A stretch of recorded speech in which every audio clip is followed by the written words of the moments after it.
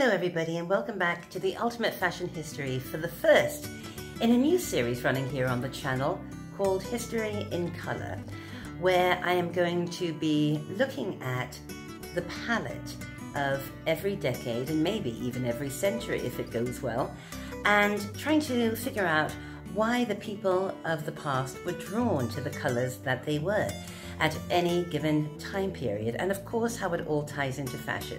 I'm not going in sequence with these episodes. I'm just going to do them as I feel like it, and today I feel like doing the 30s.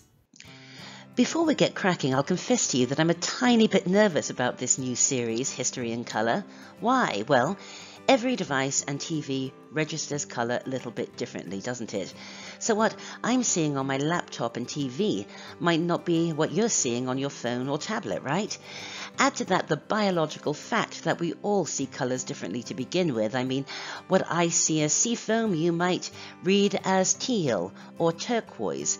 And orange, well, evidently men often misread orange for red, so I'm a bit worried about my boys out there and the colours they'll be seeing. And also, women's eyes are quicker to find the yellow in verdant tones, which means that we're quicker to recognise greens. And maybe this explains why my husband and I absolutely cannot agree on the colour of our William Morris wallpaper in the bedroom. He is convinced that it is blue, I am convinced that it is green. And do you all remember a couple of years ago when this dress broke the internet, with half of us thinking the dress was white and gold and the other half thinking it was blue and black?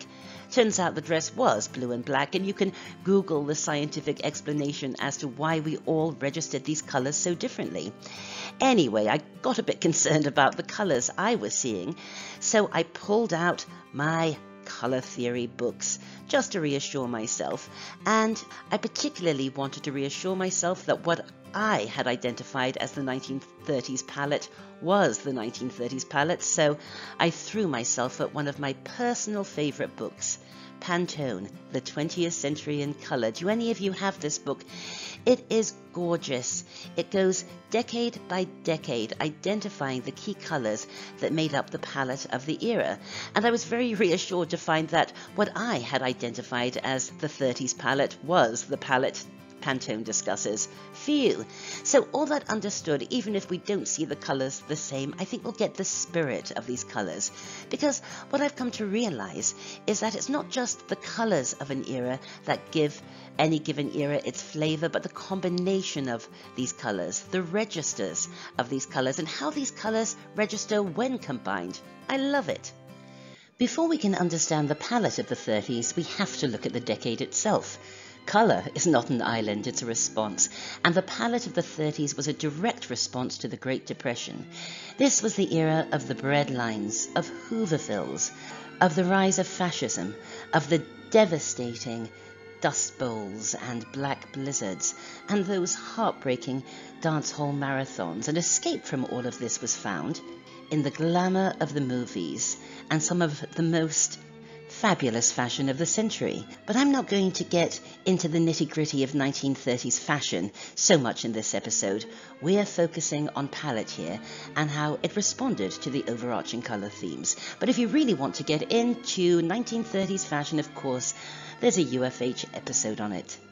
When I start my classroom module on the 1930s, I always ask my students what colours they associate with the decade. Invariably, they always say brown.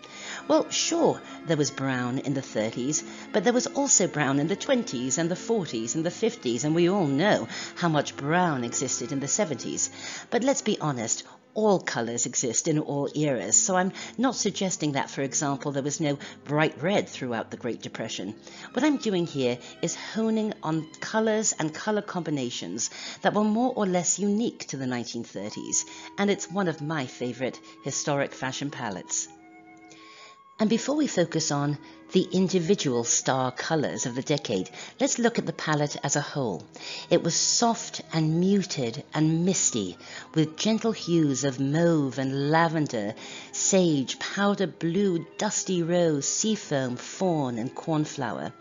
Although the graphics of WPA art, for example, were strident and bold, the Works Progress Administration artists adhered very closely to the palette of their time, with renderings of even the Badlands and Yosemite worked in subtle seafoam, lilac, fawn, and the most popular colour of the era, varying shades in the purple register. These are all comforting colours in a decade that needed comfort. They're reassuring colours in a decade that really needed to be reassured. And the flirty feminine feel of 1930s fashion lent itself perfectly to this gentlest of palettes. Sure, certainly designers such as Schiaparelli and Adrian played boldly with brights, yet the majority of women's wear, be it high fashion or high street, was worked in these hushed hues that I personally adore. As I just mentioned, the purple range was particularly popular in the 30s, from amethyst to orchid, and from the lightest lilac to the deepest eggplant, from stately Tyrian to mild magenta. I would argue, and once did, that the majority of purple in the 1930s was a direct response to the Great Depression. Think about some of the movie titles of the era. They really indicate this obsession with wealth that followed the crash of '29.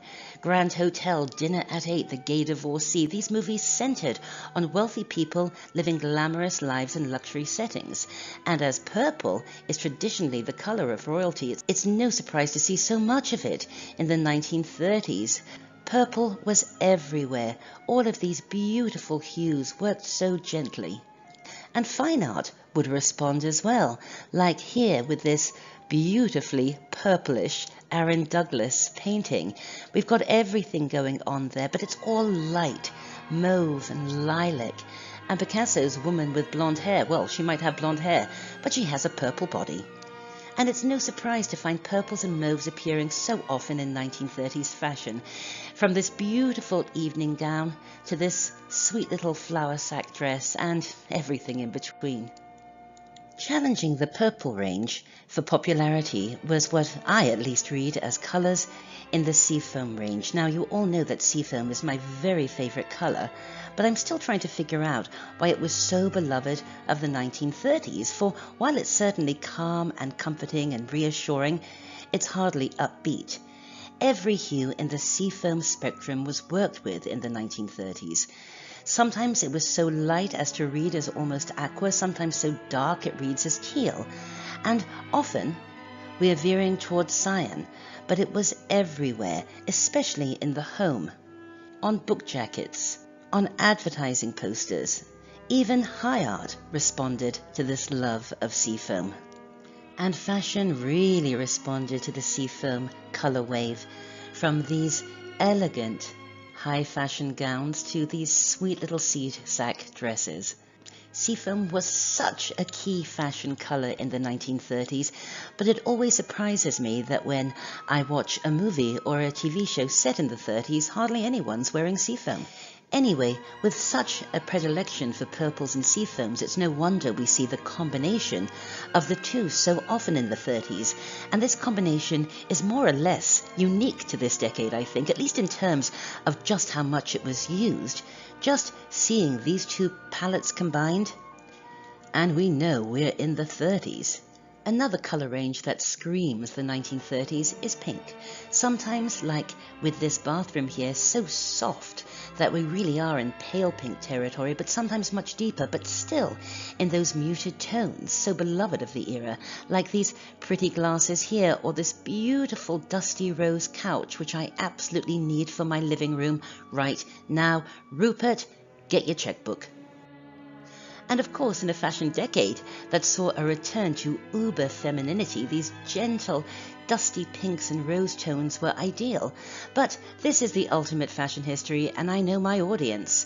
And you will have my guts for garters, boil me in a pot, and have me for supper if I do an episode on colours in the 30s and don't talk about Schiaparelli pink.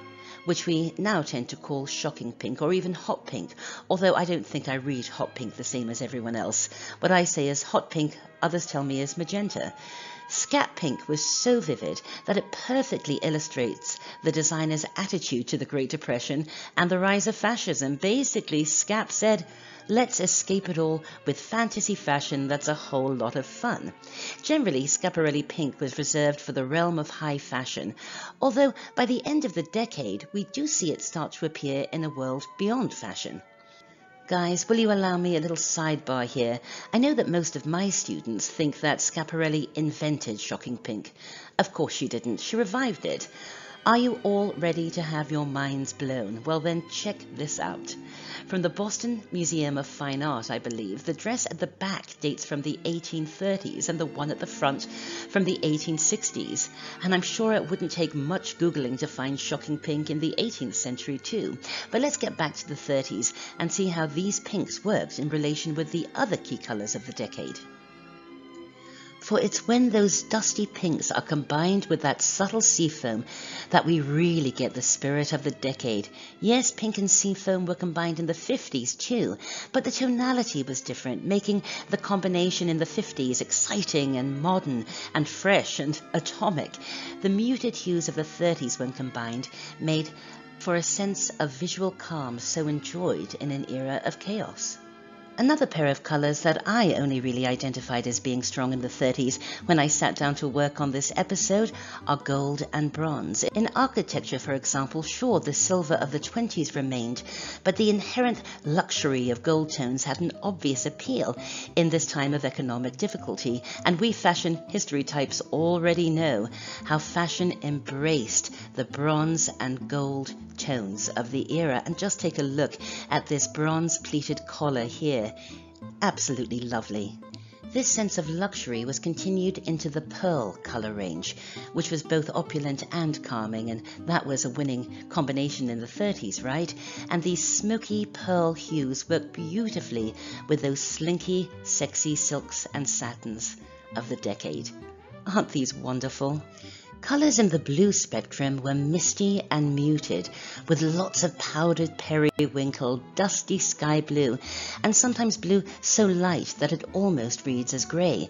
These are delicate blues that are soft on the eye and paired harmoniously with all the other key colours of the decade, including colours in the beige spectrum, like these flaxen rocks you see here in this WPA poster, or the light ecru background on this wallpaper. Sometimes these beiges would take on a more honeyed hue, like with this radio here, and we see the beige spectrum running throughout the 30s in terms of fashion, but these were very light and gentle beiges. Cornflower and maize and flax, and they particularly worked when paired with purple. But not every colour in the 30s was soft. There were brights, to be sure, but their use was generally limited to fun and diverting things. Think about the colours on a Monopoly board and look at the bright red handles on this toy truck. And the truck itself, you guessed it, it's seafoam. Of course it is. It's the 1930s. Look how bright and colourful and happy this Mickey Mouse poster is. And look at this Bakelite radio. Now, interestingly, Bakelite's patent ran out in 1927, and so everyone jumped on the plastics game in the 30s, and these new plastics lent themselves very well to bright colours, like these wonderful tabletop accessories. But the big bright of the Great Depression was absolutely orange. Orange was absolutely everywhere, especially when teamed with white or cream. Look at this wonderful Bakelite and metal necklace here with the orange and cream. It's sort of a no-brainer as to the popularity of orange in the Great Depression. Orange is a happy colour, and we do see an awful lot of it in fashion of the era. However, because most photographs and films in the 30s were still black and white, we have to go on existing pieces to discover just how much orange was about. And it was certainly an intentional move when Snickers debuted in the 30s to make its wrapper orange. Eating candy makes you happy. Orange is a happy colour. People wanted to be happy in the Great Depression.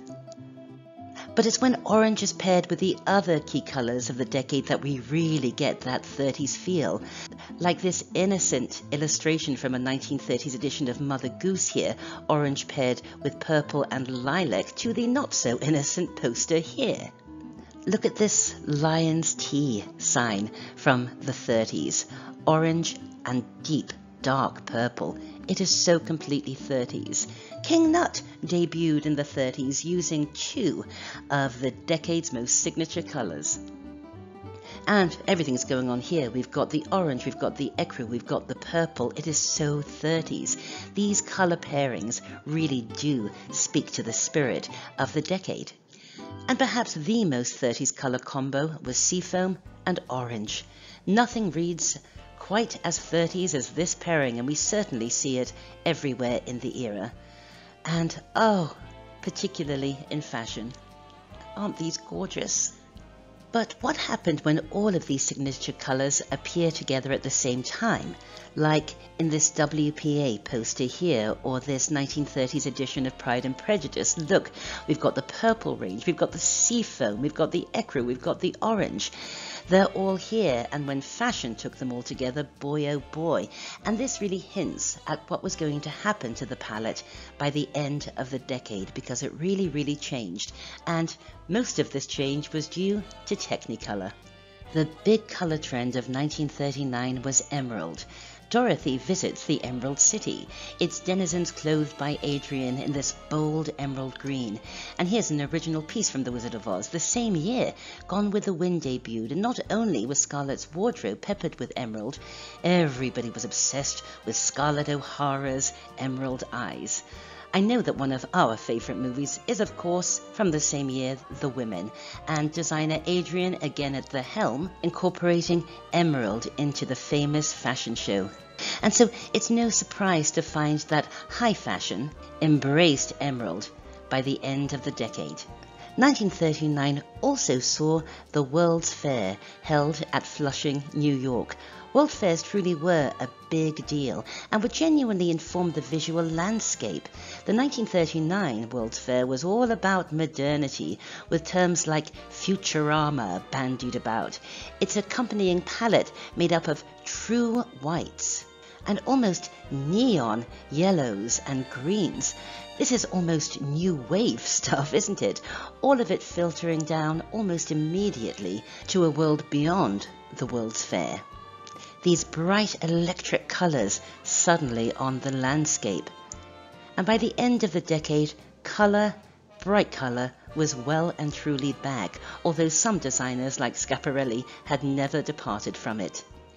And this 1939 embrace of a stronger spectrum nicely set the palette stage for the bold, dramatic, patriotic and victorious colours of the 1940s, a palette that relied upon primary colours for the strength and the confidence that people would need to get through such troubling times.